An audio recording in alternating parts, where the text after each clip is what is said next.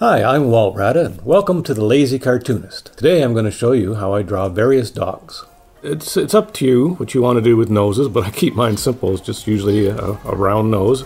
Dogs, of course, don't have round noses, but in the cartoon world you can really do what you like. And the German Shepherds have usually a long nose, and the dog that I've been drawing, which is named Rocky in the cartoon, he had a long nose, and German Shepherds, of course, have pointy ears. We give him a couple pointy ears. You bring the nose down into the dog's chest here, the back down like so. And of course, dogs have two forelegs. You sketch one in there. Now dogs have prominently three. Actually, in real life, just like drawing human hands, a human hand has 5 fingers, but we only draw 4. And the same sort of thing applies to dogs and cats and others. They actually have 4 little toes on their paws, but I only draw them with 3. And it still gives the effect of having paws. Now, a dog's belly generally, just like a human chest, sort of will arc upwards like so. And then we have what is called, and you've all heard it, the dog's leg. This is this sort of hip. I'm not sure if I'm using the right term here, but it will go back, and the dog's rear leg kind of extends backwards like this. This is how I draw it. And I got the 3 toes again. And then you can draw the second one sort of off kilter to the first. And you can draw the second one just sort of off kilter in the background. I sort of overdid this dog leg. A little too emphasized, so I'll just lessen that a bit. And then German Shepherds, of course, usually have a big tail up in the air like so. Some cartoonists and artists draw more elaborate eyes. Some of your manga and anime drawing have very elaborate eyes. Mine are just dots. Most cartoonists are just dots. Rocky, he had, like German Shepherds prominently do, had a black nose. Rocky has a collar, put a little collar there, dog tags. He had a very prominent mark on his back, like so. So here you have a very poorly drawn German Shepherd, but I think you can tell what it is. And Rocky is featured in a great many cartoons. And right now you can hear our current dog having a drink. She is not a very elegant drinker. She's German Shepherd Chow mix. Very unusual dog in a lot of aspects. The other prominent dog character that's been in the cartoon, my cartoon for years, is a poodle schnauzer mix, or schnoodle as they're called. And we got him as a puppy, and he was a very animated little dog, and he stayed a puppy his whole life. It was 14 years because he was just such a fun character. Now, of course, a lot of dogs have sort of a jolly little face, and in real life, Dewey's name was Malcolm, but we named him Dewey. Used to draw the little jowls here with a bit of fur because they were a very fluffy dog. They have floppy ears, so I drew them kind of fluffy with a little bit of a hair sticking up on the top there. A round little body. Bring down the 4 legs, just like we did with the German Shepherd. Give him 3 little toes, and he's got a little dog leg too in the back. He had a little stubby tail stuck up like so, and again you kind of just indicate the other paw behind it like so. It's a funny thing when you draw cartoon animals. If you read Garfield, it seems always like Garfield's actually talking, but I don't think he's really speaking out loud, because that would be really absurd. But it's what he's thinking, and his thoughts are transmitted in the same way you would a human speaking, although he's not really speaking. And so in this similar way, I had the dogs speaking to each other. In Rocky's case, his mouth I draw sideways, like I did my human characters. Their mouth is kind of on the side. I'm not sure why that's a thing, but it seems rather effective. His mouth would traverse halfway into the black part here. I will show you when I do the shading on the computer. The sideways mouth wouldn't work on Dewey's character. For some reason it just didn't look right with the jowl there. So in his case, I gave him a little mouth down here. If he's talking, you see a little mouth come down. There he is. Dogs, of course, often have their tongue out when they're hungry or thirsty. You can add a tongue that way. Rocky, cartoon dog, was named after one of our favorite German Shepherds we had for years. He was actually a rescue dog long ago, and he was just a terrific dog. When I first started drawing the German Shepherds, I modeled them after Rocky, who, when he passed, the mantle was passed on to numerous German Shepherds after him, but the name stuck and the look stuck. Now, these are the cartoon dogs that I draw in my strip. If you've had a chance to see any of them, you'll see them in action. Often, Rocky, because he's old and he's seen it all and he's very wise and experienced, he's just kind of lazing around most of the time. The easiest way for me to draw that is he's on the ground. He draws long nose, he draws his ears. As I did before, you only see a portion of him. And since he's lying down, you bring the foreleg bent like so, and you emphasize again the 3 toes. But I'll make it look like his other one is crossed over, so he's in a nonchalant sort of pose, and it's really easy to just draw it like so. Looks like his other leg is crossed over the foreleg. It's just an effective way to draw him, kind of looking like he's watching the antics of the little pup, who usually comes to him with some exciting story that Rocky has already seen before and advises him not to get too excited about. So you extend Rocky's body like so. Of course, you've still got the cow leg like so, and it would kind of come forward like that. And often dogs have their tail tucked around them a little bit. You can do it like so, or just straight out. These, of course, are just rough sketches, as I've talked about before. When you do the inking and finishing, a more complete drawing, and since I'm a pretty miserable artist, as I've also said, corrections are my drawing style.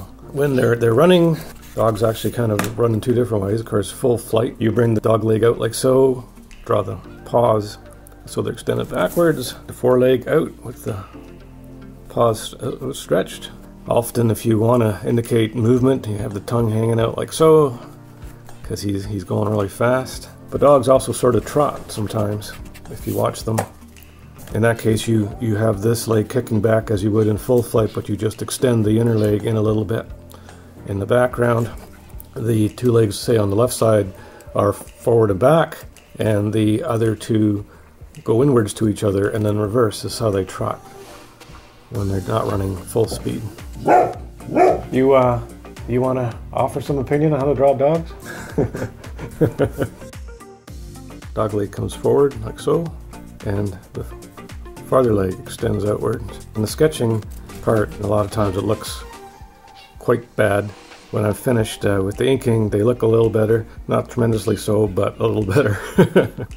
And you kind of extend you make the paw look like it's facing backwards to give the impression of motion. Give the paw, flip it up a little bit. And sometimes you can give it a little depth by drawing it like so. Angle the toes or fingers, in a human case, downwards a bit, so you give a little bit more of a 3-dimensional look to it. If you want to draw a simple dog, again, I start with the nose. Mixed breeds particularly, mutts and that sort of thing, or hound breeds, they have a bit of a jowl thing happening, and they have floppy ears. So a really simple way to draw one. Draw the jowls, couple floppy ears, couple eyes, and tongue hanging out there. And then you give them a bit of a body.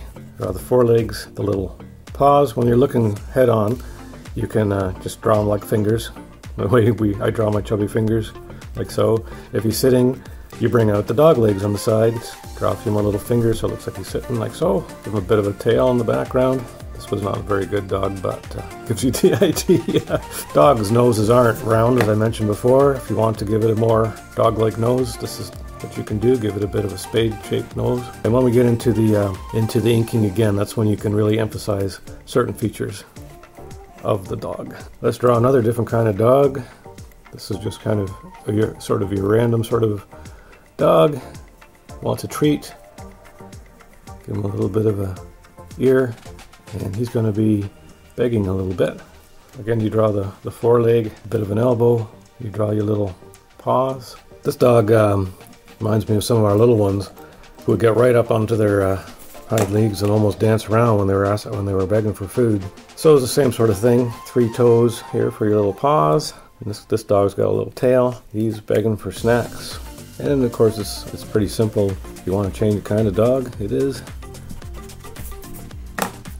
And give him floppy ears. The face of a dog will often have a little bit of a rise like so. That helps to give it the dog-like look. I kind of like the one I had before, the pointy ears. Reminds me of one we have right now. So she's a rescue dog from Korea. You might want to have a dog jumping. This one will make a little or a jolly dog. You can bring up the nose, a little bit of a lift to the face there. Long ears flying back. Got a little collar there. Got a bit of an arc to the belly. Your dog leg kicking back. That stubby little tail. This one.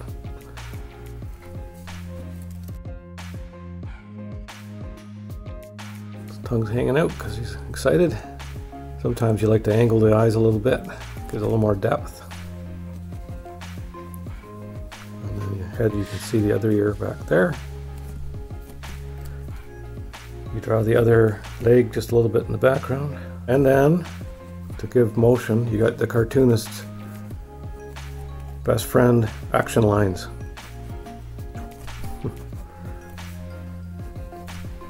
He's jumping off the ground. Not sure what he's jumping for, but he's jumping. I see what he's jumping for. He's a butterfly. Looks like food, right? Actually, I'll give this one a longer tail. I think it works better. There. Okay, I've got to give this one some motivation too, so how about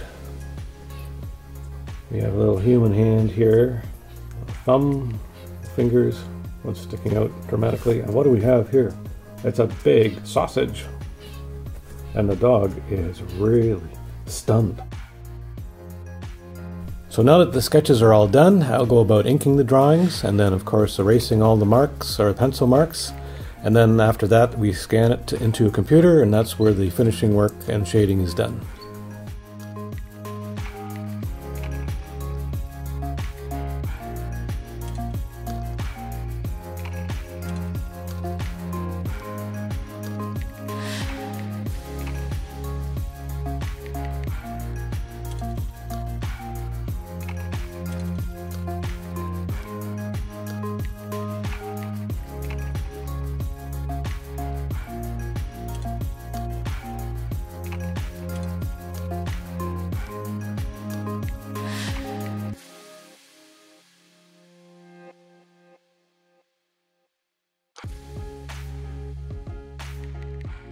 We've scanned the drawings into a computer, and I use a PNG file.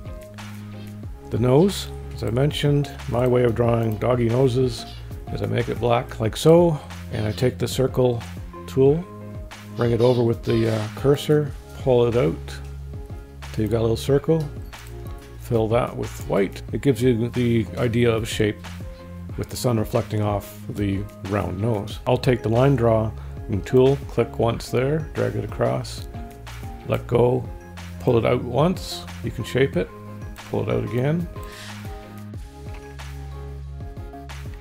pull it out once, twice, and that separates the nose from the snout.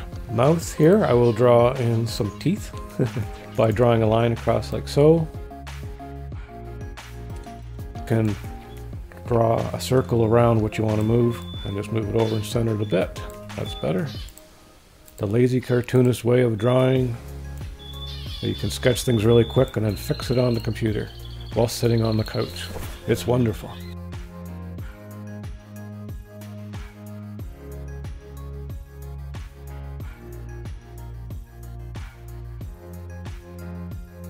This is an easy way to give any character a little bit of shading underneath them. Again, I grab the circle tool, click it there, pull it out like so, make a little oval, release, fill, and now it looks like he's trotting along, casting a shadow.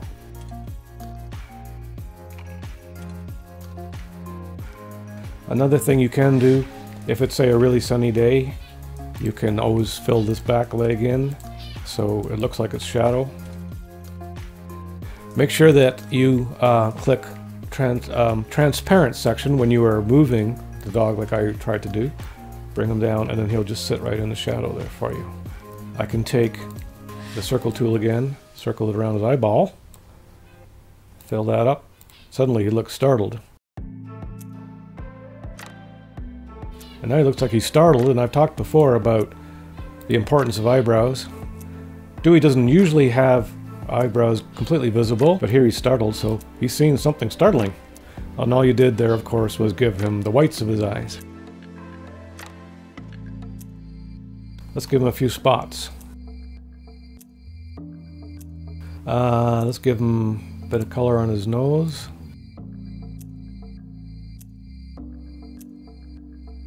And again, if you want to give the impression that it's a daytime, bright sun, fill in that back leg and it looks like he's casting a shadow. Down here, He's leaping off the ground.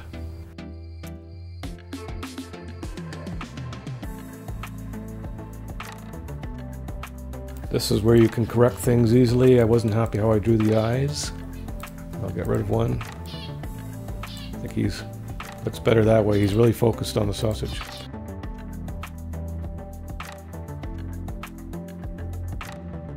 And pull it out and fill it.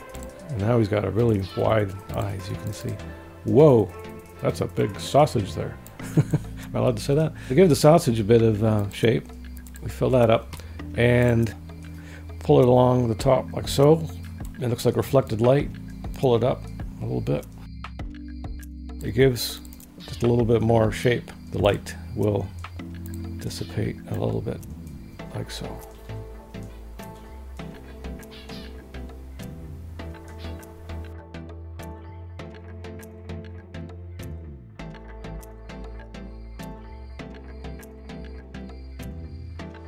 Most dogs, or not most dogs, but a lot of dogs have a white belly. You may notice, so we'll give this guy a white belly.